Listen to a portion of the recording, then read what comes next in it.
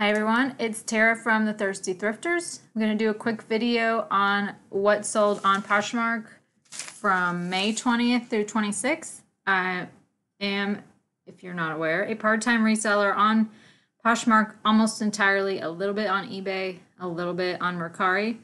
My closet name is Tara Stutes, all one word.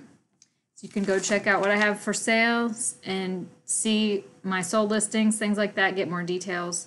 But I will give you a lot of details myself. I try to go through how much I paid for each item, how long it was listed for sale, and if I would sell it again. I had only 18 items for sale this week. I was not concentrating on reselling. I was busy with my full-time job. You'll see that coming up in the next 3 videos, 3 weeks in a row. I was busy with my regular job and didn't do much reselling stuff, and it showed. My sales were less, but it's all right. I had other things to do. So let's switch to the screen share so you can see all of my items. So first we have, starting on May 20th, Sam Edelman Rosa Beaded Platform Wedge Sandals. These were listed in January. I got these at a Goodwill down in Brown County, Indiana. And they sold for $18. I had them listed for $25 or $30, I believe. So it took a little while to sell, but I figured they would sell. They were a nice style. I would buy those again. I think I paid $3 for them. Next up is a J. Crew sequined tank top. So this is J. Crew collection. I listed this in February, so it took 3 months to sell. But J. Crew collection, if you see that tag, it is a higher end, a higher line of J. Crew. Why don't I have a close-up of the tag? I know I used to have one. It was a sample. You can see kind of faintly it says sample. And there's the tag. I don't know why I don't have a close-up. But pink, orange stripe, thought it was cute. I thought it would sell for more than this, but I paid $2 for it and it sold for $15. And you're going to hear my cat whining unless she goes away. I'm sorry. She's very needy right now. Harley Davidson tank top. This was listed in April. So this was in a donation from one of Dave's friends when the pandemic was in full swing and we couldn't thrift, and I ran out of items to list. I listed a lot of Harley Davidson stuff from her. It was a size large tank top. I thought it would sell a little faster and maybe for a little more, but for something that was free to me, I will take it. If you can find Harley Davidson items maybe at the bins, I would buy them to sell, but I wouldn't pay much for them. They are not selling for much unless it's something special, like boots or a leather jacket or something. Night Night by Monkey Monkey Gnomes Onesie. This was listed in April, and I actually was going to not list it until Christmas time because you can see that the gnomes are Christmas gnomes. And then I ran out of things to sell, and I figured I'd list it. And it actually sold fairly quickly, like in a month, for $16. I think I paid $1 or $2 for it because all the pajamas at my Goodwill are $1.99. Next is a Bowden dress. I buy all Bowden dresses I find as long as they're not too expensive. This was listed in May, so it wasn't listed for very long. It was hard to describe what this print was. You can see it. Why is it? There we go. Some kind of leaf or plant or something, and the color was hard to describe, like taupe. I don't know, and I couldn't find a stock photo either. I don't think, not in this print. So still sold pretty quickly for $25, so I was happy with that. Bowden prints sell especially well for me. Next is Lucy pants. These were kind of a surprise because I was not quite sure how they would do. So these are indigo high-rise faux denim pants. So they kind of look like a dark wash denim, but they were just a really soft pair of like sweatpants basically. And they were a size small, so that was another thing that might have taken them a while to sell. But I actually sold them like in a week maybe. And I had them listed for 40 and they sold for 30. Lucy pants, I really like selling. They always sell fairly fast for me. I would buy those again. I paid $4 for them. Mini Bowden, this was listed in March, and I believe I got it at the outlet, so I didn't pay too much for it. I had it listed for $20. I relisted it once. I think somebody finally accepted and offered a liker for $16. I do like mini Bowden pieces. It's just because they're kids things, they're not going to sell for, you know, a lot, not more than $20, $25 at the absolute most. I was lucky to get 16 out of these, but I would buy them again at the outlet or like a rummage sale, things like that. What is next? Mountain Hardwear. These I had listed for a long time. I listed them in January, so that means they took about 4 months to sell. They were men's. I paid full price for them at a Goodwill in Greenfield, Indiana, so they cost me about $4. And I had several low offers on these, like $15, $20, and I had them listed for $40. I think I finally was ready to sell them, and I accepted a $25 offer. Excuse me, drink break. I would buy those again. I've had mixed luck with Mountain Hardwear. I don't know if it's just not as popular anymore. I'm not sure.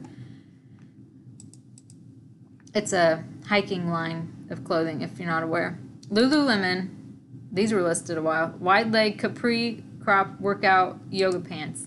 I don't remember if these were mine or I just sold them immediately. I can't remember. But wide leg capri yoga pants are kind of an older style for Lululemon, but there are people that will wear them and like them better than other kinds. For instance, me, I cannot wear capri or crop length Lululemon that is tight at the calves because I have monstrous calves. Not that I try to have monstrous calves, I just do. Okay, so these were listed for like 6 months, 7 months, and finally sold for $24. They were listed for $30. They were listed on eBay and Mercari, but finally sold here. I would buy them again if they were cheap enough because I know they will sell eventually. They're just, you're going to be waiting for a little while. This is a Madewell dress, eyelet dress, listed in March, so sold in 2 months. I got this at a local consignment shop, and it was marked down to $2. And this was my last hurrah of buying things before everything shut down. Size 10, nice orange color, and perfect for summer, so I'm glad somebody finally accepted an offer, $23. I would buy that again, especially for $2. Cynthia Rowley turquoise blue racerback dress. No, this one was not mine. There was one Cynthia Rowley that was mine, but it wasn't this one. I think I got this at Dollar Day at my Goodwill. And I was going to try sending it to ThredUp if it didn't sell. But I got a $15 offer and figured I'd take my $12 profit now. I don't know that I'd buy it again. It's not something extremely special, just a racerback dress. I don't know. I might if I were desperate enough. I'm not sure. It didn't take too long, a couple months. J. Crew Brooklyn pullover sweatshirt. I have found that J. Crew sweatshirts that have something on the front or a pattern actually sell really well and are very popular. They will get a lot of likes.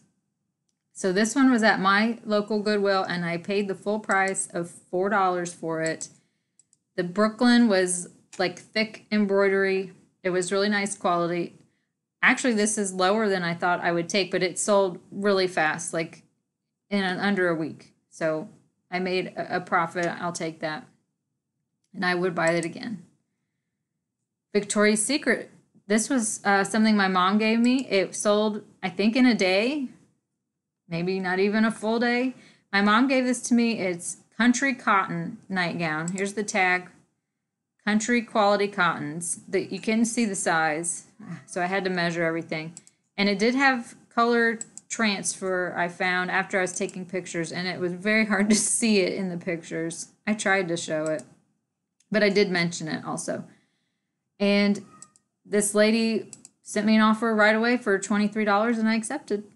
So country cotton from Victoria's Secret may be something to keep your eye, lost my train of thought, keep an eye out for. And this was something I almost removed, or I thought I had removed from Poshmark. This was something I got for Dave at a thrift store, paid $2 for it like 2 years ago, and then listed it during the pandemic when I couldn't buy anything else. So it's an Izod thick navy blue robe. I marked it down to $10 and then thought I had deleted it to put in our yard sale, and then I got a notification that somebody bought it. I don't think I'd buy it again to resell, but I am glad it sold. I made more selling it on Poshmark than I would at our rummage sale. This is something my mom gave me to sell. I listed it in December. That's when I listed all the swimwear I had, thinking that people going on spring break would need swimsuits, and then nobody could go on spring break. But I sold it in May. So just a strange pattern Speedo, but I do really well selling Speedo, $15, $20 every time. So if you're finding these at the outlet, yeah, I would definitely buy Speedos if they're in really good shape, especially larger sizes. 2 more. Danskos. This was a good sale. I'm trying to remember where I bought them. I think they were at my local Goodwill or one around me. I bought them after everything started reopening. They were in pretty much excellent condition. I hardly ever find Danskos in this good of condition. So I think I had them listed at $40 and it was a full price sale, and I believe they sold in just a few hours. Those nurses are working hard and they need to replace their Danskos apparently. I would buy those again, definitely. And then the last sale is a bundle. And let's see. The first is an altered state dress that I know I got at the outlet, like my last trip to the outlet, size small, cute lace up in the back. Altered State is a hit and miss brand, I would say. They're not going to sell for a lot, and some of them do not sell at all. And then these were Lucky Brand Lancer Wedge Gladiator sandals. Those were also from the outlet, but I don't remember when. It may have been our last trip. They had some wear on the toes, which I took close-up pictures of. It's still not bad shape. And those 2 items, I need to go back, sold for $30. And I would definitely buy both of those again at the outlet. So that is everything that sold in that week period. And I'm about to record 2 more videos about what sold the following weeks because I'm a little bit behind. But a total of 18 items sold. Not bad for not sharing my closet nearly as much, not listing as many items as I normally do. But I'm trying to get back in the swing of things. I'm used to not doing much work a day, and so now doing 2 jobs kind of is I'm not in that habit yet. I'm getting there. So thanks for watching. Please stay tuned. 2 more videos coming up, hopefully like one every couple days so we can get caught up. See you later.